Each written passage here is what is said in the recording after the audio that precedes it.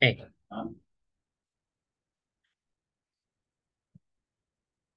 There are two peptic ulcer diseases. We have duodenal and gastric ulcers. Good. So what happens is, for various reasons, It's page 1270. Thank you. chapter 40. So there's now erosion of one or more portions of your gastric or duodenal mucosa. Now, keep in mind, let's review anatomy. Our GI tract is protected from our own gastric juices by the mucosal lining. This mucosal lining is produced by cells all over the GI tract from your mouth down to your rectum, which produces a constant thick layer of mucus. This will prevent your mucosa from being exposed and harmed by the acid. Okay. So as long as everything's intact, we're good. Okay, we will not have any ulcers. There will not be any exposed blood vessels, therefore no bleeding. Okay. We'll talk about complications later. Let's go straight to the causes. There are two major causes. When I say two major, those are the most common. There are several other causes of duodenal, peptic ulcers as well. Look at the first statement. In the past, stress and anxiety were thought to be causes of peptic ulcers, but research shows that what's actually the cause? Number one cause is H. pylori. So this is Helicobacter pylori. That's a bacterial infection. We pick it up at some point during our lives. They stay dormant. They only cause trouble when we are older and when we have other factors that will decrease or weaken the mucosal lining, and then they will cause trouble. Now, for a bacterium that can, imagine the environment there. If you live in the stomach or in the small intestine, what would that environment be? Yeah, because we eat at least three times a day, right? So therefore, there will be acid secretion at least 3 times a day. So is that a very nice place to live in? No, not at all. Okay, not at all. So what can you say about this organism that can live there for decades? They're badass organisms, right? They're not easy to kill. Okay, so keep that in mind when we go to treatment now of H. pylori infection. Clear? All right. The other cause, major cause, are NSAIDs. Chronic use of NSAIDs. I'm not saying occasional one-time use of these drugs, meaning chronic use, like every day for several months, for several years. And the reasons are here. NSAIDs, just like H. pylori, impair the gastric mucosa. Now, NSAIDs do this by inhibiting prostaglandin. So that's how the drug works. It inhibits prostaglandin, which is a neurotransmitter for pain. Prostaglandin, however, is also responsible for vasodilation. So therefore, those cells that I mentioned earlier that produce the mucosal lining of the stomach need blood vessels too, correct? So if you're constantly taking NSAIDs, which results in chronic vasoconstriction, they impair and deprive those cells, those mucus-producing cells, of blood flow, thereby killing them, and therefore less mucosal lining exposes the mucosa to the acid, and we have peptic ulcers. Make sense? All right. Other causes are smoking and alcohol, but what are the two major? And H. pylori infection. Okay. Again, there are many others. Here's another rare condition, Zollinger-Ellison syndrome. That's another possible cause of peptic ulcers. And a few more are mentioned here. I already explained the Pathophysiology, that we have the protective mucosal barrier, but because of H. pylori, chronic NSAIDs use, they wear down that mucosal lining barrier and then exposing the mucosa to the acids, causing ulcerations, exposing the blood vessels, ultimately leading to GI bleeding and possibly perforation as well. So the thinner the mucosa becomes, then the more possibility of perforation, meaning you have a hole in your stomach or in your duodenum. And here's the stress ulcer, which is common in hospitalized patients, particularly those in the ICU. Manifestations. Now, there's a big difference between gastric and duodenal ulcers. Now, they differ specifically in the pain. When is the onset of the pain? Now, let's review physiology. When we eat a meal, how long does the meal stay in the stomach? 1 to 2 hours. 1 to 2 hours later, it moves on to the duodenum. What's the food doing in the stomach for 1 to 2 hours? It's being converted to liquid. Okay, it's being liquefied after exposure to gastrin, pepsin, hydrochloric acid. That will melt almost anything, right? Except steel. So it will turn the food, the chicharron, whatever else you're eating, into liquid. So now it's ready for the duodenum, wherein what's happening in the duodenum? Okay, the liquid form of food is now absorbed into the bloodstream. Then that's how nutrients are sent to the rest of the body. Okay. Now let's go to the manifestations. The pain. When is the pain felt in gastric ulcers? So if your peptic ulcer is in the stomach, when is the pain felt? Immediately after eating. Why? Because acid production starts, and of course you have an ulcer there, the pain will start right away. Why is the duodenal ulcer pain later? Okay, because the acid production didn't start until 2 to 3 hours after the meal. That's the time when the liquefied food now enters the duodenum. Okay. Here are other non-specific symptoms that accompany them. We'll talk more about the bleeding shortly. And some manifestations may be specific depending on the specific location of the ulcer. If it's in the antrum of the stomach or whether it's in the pyloric section. Pyloric is referring to the sphincter, okay, the pylorus of the GI tract. And here are other manifestations. Either constipation or diarrhea can occur. Diagnosis. How do we know if you have a peptic ulcer?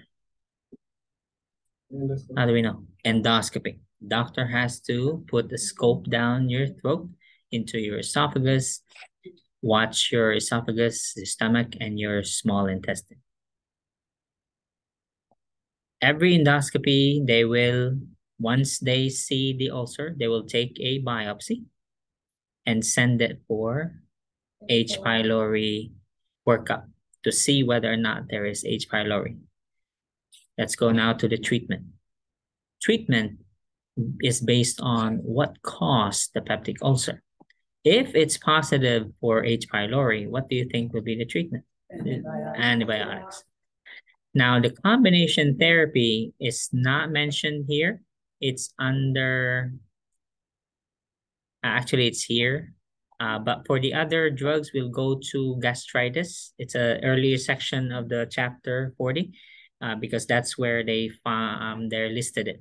Because gastritis and peptic ulcer have the same treatment except for the antibiotics. So if you have H. pylori infection causing the peptic ulcer, you will be on this regimen. So 1 PPI or H2 receptor antagonist, you know the drugs, right? So these are H2 receptor blockers. They all end in tidine, whereas PPIs end in prozole. All of them are prozoles. Just look at your textbooks here. Look at your book. So you'll have the table 40-3. Now, besides that, the patient will be on combination antibiotics. Why combination? Why not just one? Pneumonia is given or UTI is treated with one. Why multiple? This is a strong bacteria. Okay, as we described earlier, something this tough that can withstand that acidic environment. Is it easy or hard to kill? Hard. That's a pretty bad boy bacterium, right? So we're gonna have to kill it with several antibiotics. So it can be either triple or quadruple therapy. When we say triple, no Pepto. Bismuth subsalicylate is Pepto-Bismol. So if it's triple therapy, it'll be 2 antibiotics and the PPI. Clear? Okay, so if it's 3, it'll just be tetra and metro plus the PPI. That's it. If it's quadruple, we'll add Pepto. Clear? All right. If it's caused by chronic NSAIDs, can we tell the patient to stop taking the NSAIDs? Yes. What if they have rheumatoid arthritis? Nothing else works for rheumatoid arthritis. Only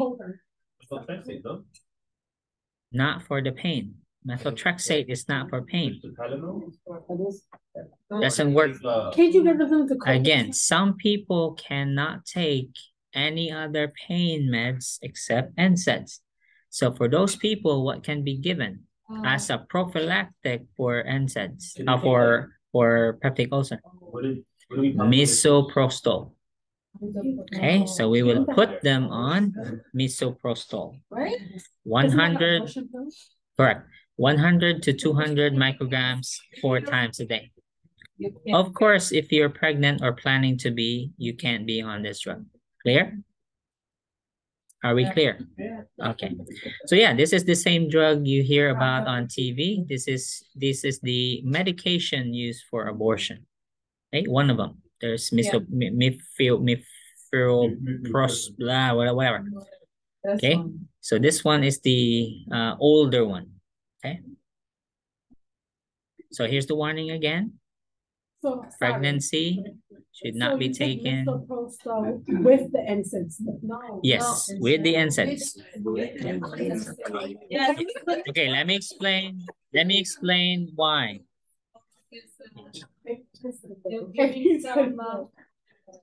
Okay, here's the explanation. NSAIDs work how? How do they decrease pain? Inhibiting There is some kind of prostaglandin, right? Okay. Misoprostol is a prostaglandin agonist. So if NSAIDs are prostaglandin antagonists, so basically fighting each other. No, it will. Well, they balance each other. Right. Are we clear?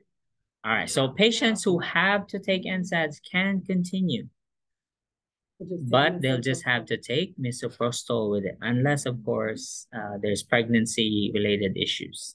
Okay. I think we'll learn this. Now, what's your question? I think we talked about it. Oh, okay.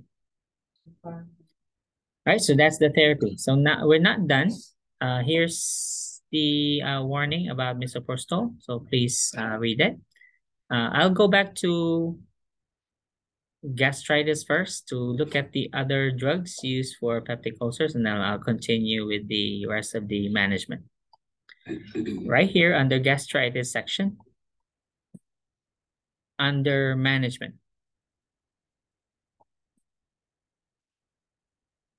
Here are the list of drugs used to treat peptic ulcer and gastritis as well.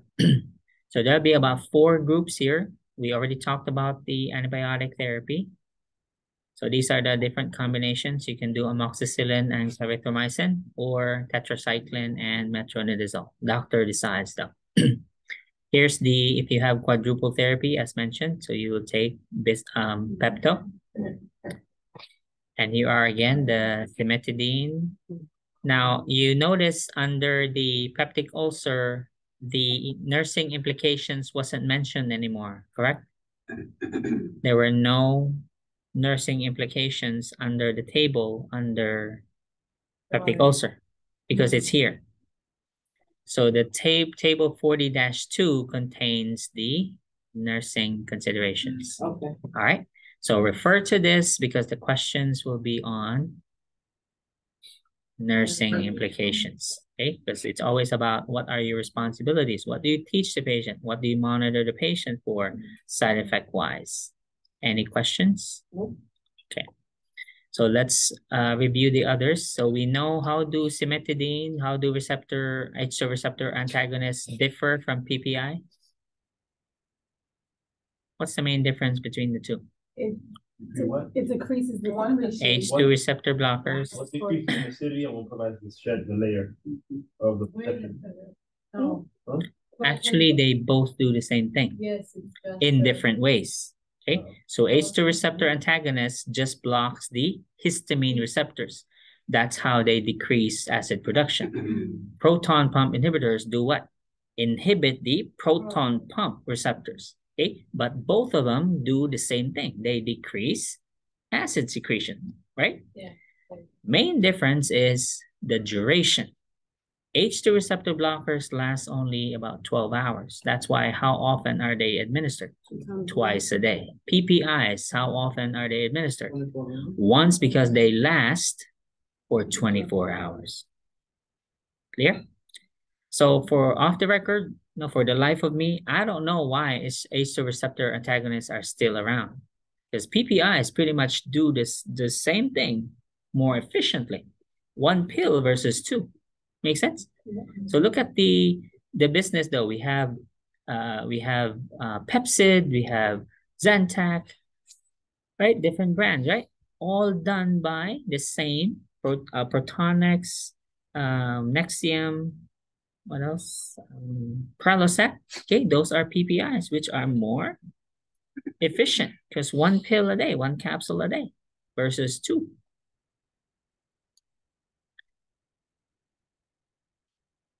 And here's misoprostol. And here are more complete nursing implications. It was very short under peptic ulcers. And here's the one. So Christopher, you mentioned the coating agent. Okay, so this you're referring to sucralfate. So the purpose of taking this is it will do what? Forms a protective barrier. Okay, yeah. Well, it's a tablet, but it quickly disintegrates. If you take it, it crumbles immediately. Try putting it in water, it will immediately disintegrate. Anyway, so this will form a protective barrier on the ulcer. Therefore, is the ulcer still exposed to the acid? No, because you have a protective barrier. So knowing that, how often and when should you take this? Very good. So here, 1 hour before meals. And do we have acid secretion also at bedtime? We do. Yeah. Okay, so therefore, 1 hour before meals and also 1 at bedtime. Okay, so you expect on your MAR, patients with peptic ulcers, this is what you're going to be expecting. Okay, if the patient is NPO, let's say they're on a PEG tube feeding, enteron feeding, it will change the time. It'll be like every 6 hours. But if the patient's eating like you and me, it'll be 1 hour before meals and 1 at bedtime. Right? And just like antacids aren't listed here. I don't know why, because peptic ulcers also take antacids.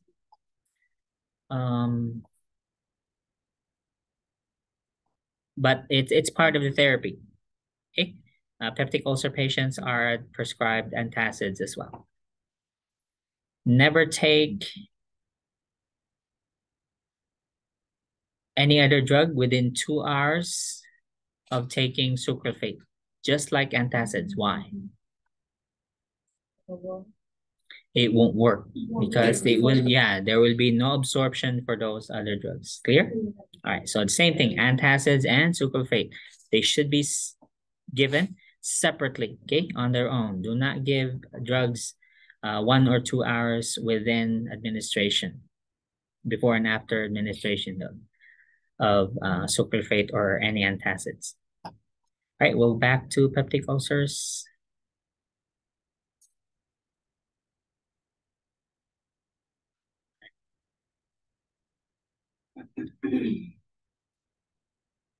So for how long? Now, during the acute episode, here's the teachings. NSAIDs will have to be avoided for how long?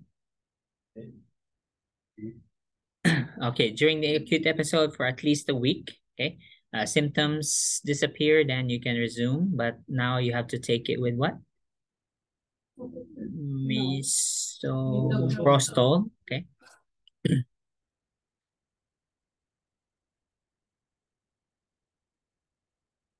All right, we looked at these drugs already on table 40-2. All right, let's continue with the other management. Stop smoking. There's really no benefit to smoking. What about alcohol? Yeah, no. Stop alcohol? Moderation.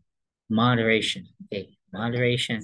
And then you have to drink alcohol with what?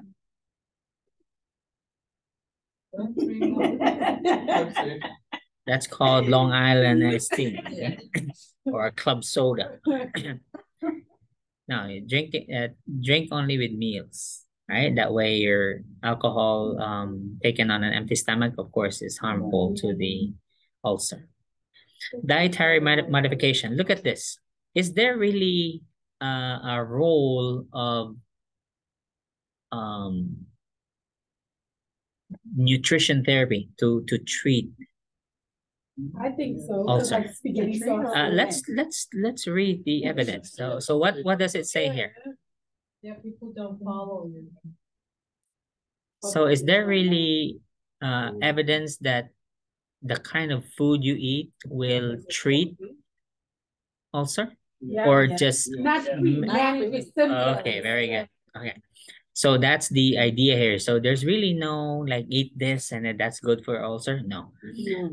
So here, so we avoid certain things. So what would be suggestions? Okay, minimize by avoiding too cold. Yeah, not your food or beverage must not be too hot or too cold. Okay. So here, alcohol, coffee, Yeah. other caffeinated beverages. So basically caffeine, okay? Avoid it. The manner or the habit, eating habit would be 3 small meals. No, sorry. Yeah, that's regular meals versus small frequent, okay? Because small frequent will just stimulate more acids, right? So therefore, 3 regular meals versus over frequent, okay? Because frequent, that means there would be also longer and more frequent acid production. Or basically, this is the best rule. Don't eat anything that will cause symptoms. Okay? If the taco causes your symptoms, then don't eat the taco, right? Learn your body.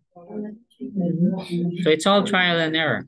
Hey, no matter how much you love something, I will not test any surgical options. So we'll skip the surgery.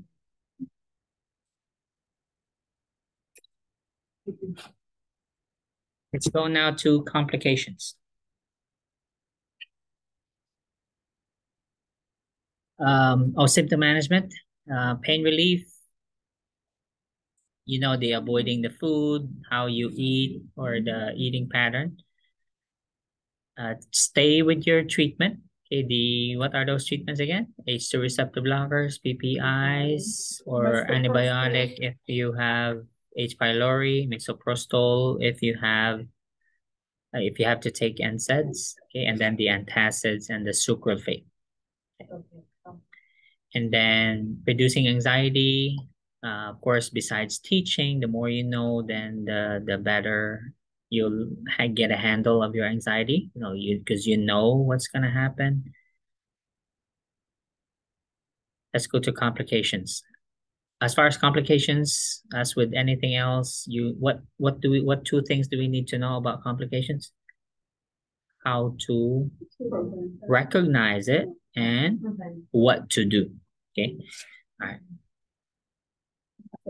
Bleeding is the most life-threatening complication of peptic ulcers. So this is going to happen once you have exposed blood vessels, and then those blood vessels, arteries, and veins will be exposed to the acid. Of course, they will be eroded and then start bleeding. So recognizing it will be, okay, so obviously if you see blood coming out of, you vomit or you poop blood, then that's obvious. But hidden blood will be black or tarry. And then you gave me the vital signs changes earlier, right here. So these are the vital signs. And then let's go to management. So what will be done if the patient is admitted for GI bleed? It doesn't really make a difference whether the GI bleed is caused by a peptic ulcer or something else. Management is really the same. First is, what's the first intervention? Blood right away? Is blood available right away? What will be given? Fluid. Because remember, we're trying to prevent hypovolemic shock, right? So fluids first, and then as soon as the blood is available, we administer. How can we stop or minimize the bleeding? Slow it down. What will be done? Well, surgery will be done to stop the surgery, but to stop the bleeding. So what will be done in order to decrease or slow down the bleeding? Because what's causing the bleeding? You have an ulcer exposing the blood vessels, exposing them to what? Acid. So therefore, how can you slow down or even stop the bleeding? Give the PPIs or the H receptor blockers. Typically, no, you already have acute bleeding. So in that case, since they're acutely bleeding from the ulcer, would once a day PPI or twice a day? Okay, it will be a continuous IV infusion. Are we clear? Yes. So you anticipate that peptic ulcer bleeding or any GI bleeding, what do you expect to be given? IV PPI in a drip. Okay. Patient may also receive antibiotics because can that ulcer be infected? Yes. Okay, so expect maybe a GI antibiotic like metronidazole, Flagyl. So you'll be giving that every 6 hours until the patient's stable enough to go to surgery. So either they'll get an endoscopy or let's say a CAT scan shows or an MRI shows, oh, there's a hole. We have to open the patient up, okay? And then depends. If the section is small, we can cut it and then re-anastomose, just stitch the remaining parts back. Or if it's a significant loss of bowel, then we'll have to end up with an ostomy, right? Because we can't join them back anymore. You lost a big chunk of the bowel. So now you'll end up with a ostomy.